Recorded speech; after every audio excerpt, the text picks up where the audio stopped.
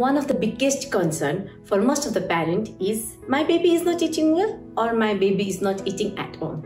Hello mommies and daddies, welcome back to my channel Mom and Baby. If you haven't subscribed our channel yet and if you are new here, I would like to request you to subscribe our channel and join our Mom and Baby family. In this video, I am going to share with you my personal experience and tips that has helped us in the journey of introduction and integration of solid food to our baby who is 16-month-old now. So, without further ado, let's get started. This video will help to the parents whose child is getting ready for solid or has already started solid food but is not eating too well or is not eating at all. Then you can also implement the following tips and tricks that will not only encourage your child to eat but also become a happy eater from now on, because I believe it's not too late to start any good thing. So let's see the tips now. Mealtime, or establish the feeding routine. Ensure you stick with the mealtime routine, as any changes in timing can cause excessive hunger or loss of appetite. Therefore, never skip your baby's mealtime. A routine can help your child to recognize the process and adapt to it over the period of time. Therefore, establish a feeding routine to your child from day one and make sure you use all sorts of feeding equipment such as high chair, plate, fork, spoon, bibs, or whatever you use to feed your baby on the basis of your child's age. This will help your child to understand the feeding process or the food timing. Too much fluid. Feeding your baby with too much fluid can be the reason why he or she is refusing the solid food. The fluid can be in the form of juice, breast milk or formula milk or even the water. If you feed your baby too much of fluid just before you feed the solid food, then your baby will refuse the solid food because your baby is not hungry. Therefore, try not to give too much of fluid to your baby just before the mealtime, or just wait at least 1 hour to 1 hour 30 minutes before you give the mealtime, as baby's appetite vary from meal to meal and from day to day. Your baby's activity. Your baby's appetite will depend upon how active he or she is. Ensure there are enough activities that are done in appropriate interval of time throughout the day. An active baby tends to eat well, while the less active baby will refuse the food. So whatever you are offering your baby as a snack, try to use some light snack such as slices of fruits or yogurts or juice or something that are easy to digest and have lots of nutrients. In that way, you don't need to worry that my baby has not eaten the fruits at all. If you introduce fruits as a snack to your baby, in that way you are covering all sorts of fruits in the snack, so your baby is getting all sorts of benefits from the fruits as well. Your baby is unwell. Just as we do, baby loses his or her appetite when he or she is feeling a bit of unwell or off color. For example, if your baby is having teething or cold or sore throat or anything like that, your baby will tend to refuse the food. Your baby is too tired. Sometimes there is not a grand reason why your baby doesn't like to eat food, as simply your baby may be overtired and rather than having food, he or she wants to sleep. Therefore, if you try to feed your baby before the nap time or bedtime, your baby will be uninterested for the food. For this reason, make sure whenever you are offering solid food to your baby, they have had a good nap and they are fully alert so that they can enjoy the food. Allow your baby to be independent. When your baby is old enough, allow your baby to feed the food by himself or herself and avoid force feeding. You can also introduce some finger food. Ensure your baby can hold the finger food and feed himself or herself independently. In that way, you can encourage your child to eat food. Eat together as a family.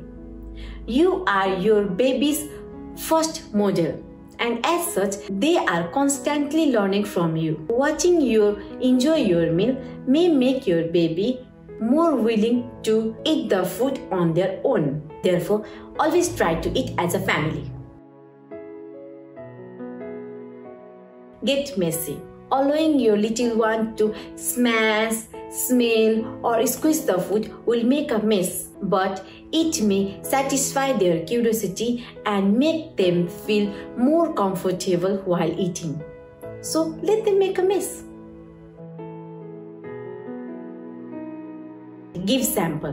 Whenever you are introducing any new food to your baby, try to give a small piece of food to your baby so that they can learn the taste. This introduces the taste of food that is more manageable for your baby. The right time to introduce the solid food. The general guidelines to introduce solid food to the babies is at around the age of 6 months. However, there are some parents who want to introduce solid food at around 4 months, and there are some parents who want to delay the process at around 7 to 8 months. It is not good to introduce solid food to the babies at around 4 months, as your baby is not fully developed for the solid, and if you are too late, you might miss the bus, so that your baby may not be interested in the food. I have already done the videos for the signs that shows that your baby is ready to have the solid food and the diet chart as well. So if you are interested, I will leave the link in the description box below, so don't forget to check that one out. If you see that sort of sign in your baby at around 5.5 months or 6 months or 6.5 months or 7 months, then try to grab this opportunity, because this is the right time to introduce the solid food to your baby. Avoid distractions like phone, TV, and so on. Toys, music, people, noise, and screens are the major baby's distraction. Allow your baby to fully concentrate on their food. Therefore, try to avoid this sort of distraction like turning off TV or radio or anything else, or you can even take your baby in a quiet place to feed your baby that you will feed on a regular basis. I have seen some of the parents that, oh, my baby doesn't eat until and unless I turn on the TV. Honestly to say, this is your choice. This is the right that we as a parent have, whether to use the TV throughout the life of the baby or not. So instead of introducing TV or mobile phone while feeding your baby, try to make them engage within yourself and the food. Like you can talk with your baby, make your baby laugh. You can let the baby know what your baby is having at that time, or even you can read the books as well, so that you can grab this opportunity to use in a dual purpose. You are teaching your baby and you are feeding your baby at the same time. Therefore, try to make the food time as a fun time. You can even call it as a party time for your baby, where you can smile and you can even clap to encourage your little one to eat more. You can even talk to your baby, make your baby laugh, so that you are dragging your baby's attention towards the food, and you can also establish the bonding relationship between you and your baby during the food time. Too much pressure. Never put pressure on your baby to eat or force your baby for extra mouthful. It will probably make the mealtime more difficult and even make it stressful for both of you. It could even make your baby off from some food completely. Therefore, try to make mealtime more relaxed. Avoid mealtime to be too long. That may make your baby feel bored and restless. As a result, your baby may not enjoy the food properly, not only for the meal that you are giving, even for the upcoming meal as well. Choose food wisely. Offer wide variety of healthy food to your baby. Try to be creative with whatever you cook for your baby. Experiment with the colorful fruits and vegetables, as children are attracted to the colorful and they tend to eat well if they see some attractive colors of the food. Also, always try to keep a backup plan for your baby. Sometimes your baby may not eat the food that you have prepared for your baby because of teething or something like that. If your baby is teething, your baby just wants to swallow the food rather than chew. Or sometimes your baby wants to chew the food rather than swallow. So having a backup food will help you to feed your baby properly. You don't need to waste the backup food. You can have that backup food between you and your husband or the rest of the family member, as I always keep the backup food for my baby. When trying to figure out how to feed your baby who don't want to eat, let your baby to use their sense of smell. Put the spoon of the food next to your baby's nose and let them smell first before you put the spoon into your baby's mouth. So in that way, they are aware of the smell, and you never know, baby might like the smell and can have the food. Other reason, your baby may be refusing food because he or she doesn't like the taste or the texture of the food, or even the food may be too cold or too hot. So keep an eye on that one as well. Baby's eating problem can be because of different reasons, such as your baby is tired, your baby is feeling stressed, or even teething problem. But as long as your baby's weight and health are good, there is no need for concern. This is vital step for your child for learning, growth and independence. If you are worried about your baby's loss of appetite or decrease in weight, or your baby is not active as he or she used to be before, then it is always better to speak with your doctor and get some help. My golden tips for you all today is never give up, be persistent and have patience. I know it's easy to say and it's hard to do, but trust me, if you are persistent, if you keep on doing the same thing again and again, your baby will be used to of doing that one and will definitely get back to the routine, and your baby will enjoy the food one day. You just have to have some patience.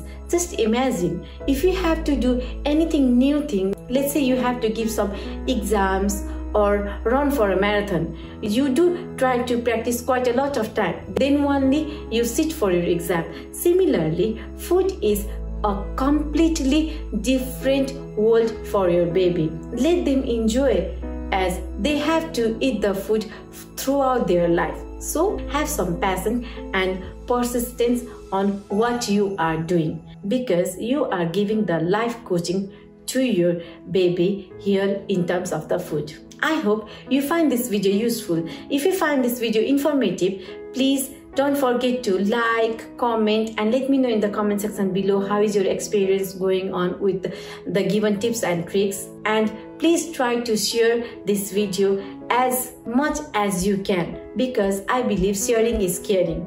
And also please hit the subscribe button and the bell icon below so that you will be the first person to be notified whenever we upload any of the new videos. That will encourage us to do the more of the videos just for you guys. Until we meet in our next video, take care and bye!